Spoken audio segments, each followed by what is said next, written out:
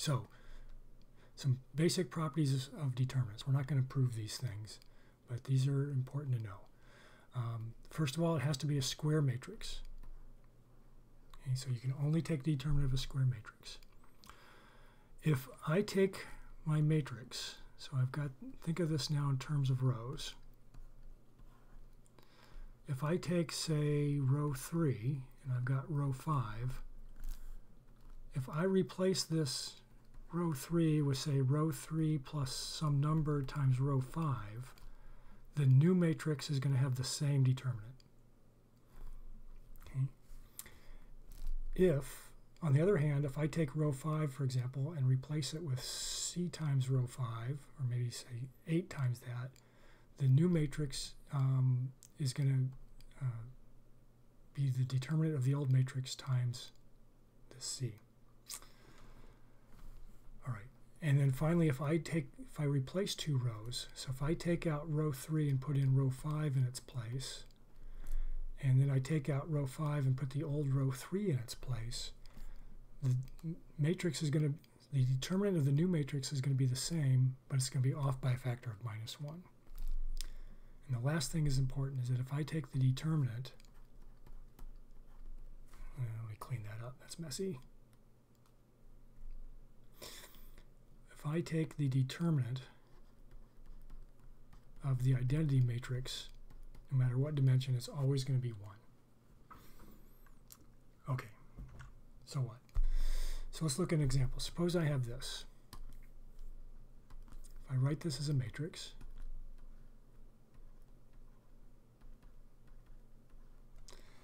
I'm going to try to do the row operations to turn this into an identity matrix, so then I know what the determinant of that new thing is going to be. So let's see. So let me write out my matrix. First thing I want to do is I want to get a 1 there, because that's going to make my life easier. So if I take 1/2 of row 1, then for my new matrix is going to be 1, 1, minus 1, 4. The determinant of this matrix is going to be the same thing as the previous matrix, but I'm going to have to multiply the old one by 1/2. So let's see. So now I want to get a 0 here. So I want to use this to put a 0 there. So what am I going to do? I'm going to take row 2 and add row 1 to it. So this plus this is 0. 4 plus 1 is 5. Now I want to make that a 1, so I'm going to take 1/5 row 2. Now, by the way, going from here to here, I did not change the determinant of the matrix. It's still the same because I just did a row operation. Now, if I do that, I've got 1, 1, 0, 1. This did change the determinant because I multiply across a whole row by this. So the determinant of this new matrix is going to be 1/5 the determinant of the old matrix. All right, finally, I want to use this to get a 0 there. So what I'm going to do is I'm going to replace row 1 with row 1 minus row 2. I'm going to leave the bottom row alone. So this will be 1 minus 0, 1 minus 1. And I have this. So this is now the identity matrix. This is my original matrix here. So I want to relate the determinant of my original matrix with the determinant of the identity matrix. I got to basically keep track of what I did. What did I do? So this changed it by multiplying by 1/2. This did not change it, so I'm going to ignore that.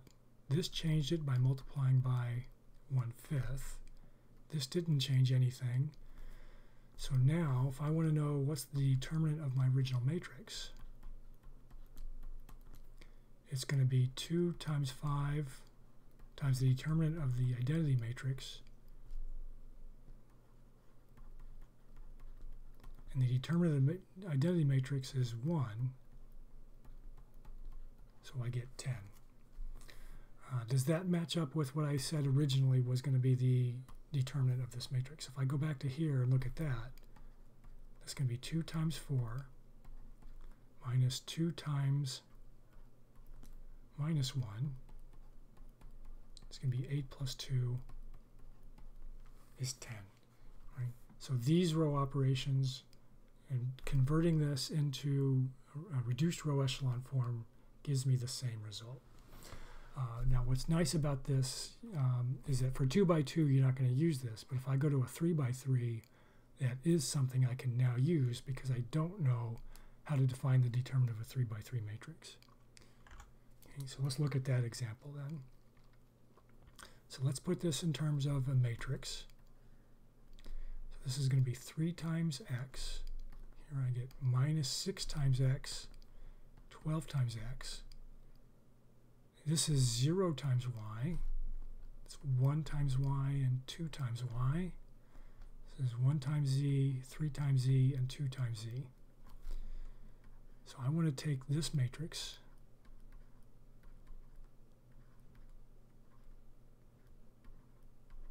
and I want to put it in reduced row echelon form. If I can get the identity matrix, that means the inverse exists, but I can also get the determinant.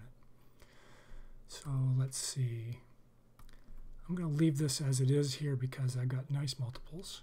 So my row 2 I'm going to replace with 2 times row 1, because minus 6 plus 2 times 3 will be 0. So I leave this alone. So this is going to be minus 6 plus 2 times 3 is 0. 1 plus 3 times 0. Then 3 plus 2 times 1 is going to be 5.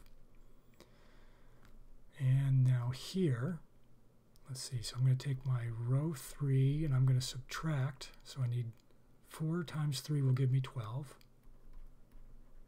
So that's going to be 4 times row 1. Let me rewrite that. That's a little messy. That's row 3 minus 4 times row 1. So 12 minus 4 times 3 is 0. 2 minus 4 times 0 is 2. 2 minus 4 times 1 is minus 2. Now notice these are row operations and I've not changed my determinant. Right? So if this is my A and this is some new C, this determinant of this matrix is going to be the same as the determinant of that. Okay, let's do some more row operations. This is now my pivot. I want to get a 0 there. So I'm going to take row 3 and subtract 2 times row 1 to get a 0. And again, I'm not changing any row, or not changing the determinant for this new matrix is going to have the same determinant. 0, 1, 5. It's going to be 0. 2 minus 2 times 1 is 0. Minus 2 minus 2 times 5 is what? That's going to be minus 10 or minus 12. All right, now I want to use this to get zeros there. This is a little messy. So I want to make that a 1. So I'm going to take a minus 1/12 times row 3. So if I do that, I'm going to leave these rows alone. I'll have a 0, 0, 1. Now I can get rid of this and this. So how am I going to do that? So I'm going to take row 2 and subtract 5 times row 3. I'm going to leave that row alone. So I'll have 0 minus 0, 1 minus 5 times 0, 5 minus 5. And now I'm going to take row 1 and subtract row 3.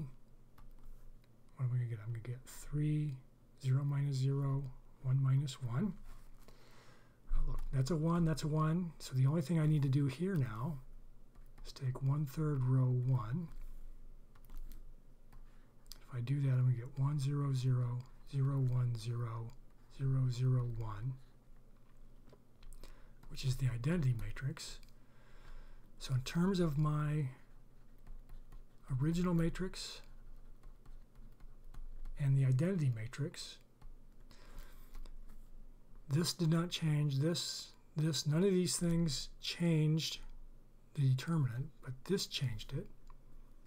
Right, so this is going to be times minus 1/12. None of these things changed it, but that changed it, times 1/3. So the determinant of I, which is 1, is going to be equal to the determinant of A times this. So the determinant of A is going to be 1 times minus 12 times 3. So this is going to be minus 36. Now you should be a little concerned here because of this negative sign. We said there's a geometric way to think about this, right? And it extends nicely to 3D. All right, so if I think of these as 3 vectors in 3D, I can basically extend these things and I can get a diamond-shaped thing here in 3D. Actually, it's not a diamond shape. It's going to be a 3D trapezoid or parallelogram. And this is going to be the volume of this parallelogram, but determinants can be negative. And what that means is that the orientation, the relative orientation of these 3 vectors basically gets flipped in terms of how they relate to one another. So check out the other video from Essence of Linear Algebra. They can do a good job of describing that. But this can be negative. The absolute value of this is going to be the volume of this parallelogram, and the determinant of this thing is going to be minus 36. Okay? And all I had to do is keep track of these things. Now one thing you should notice here, when I got to here, notice I had zeros everywhere below the diagonal. And if I multiply everything on the diagonal here,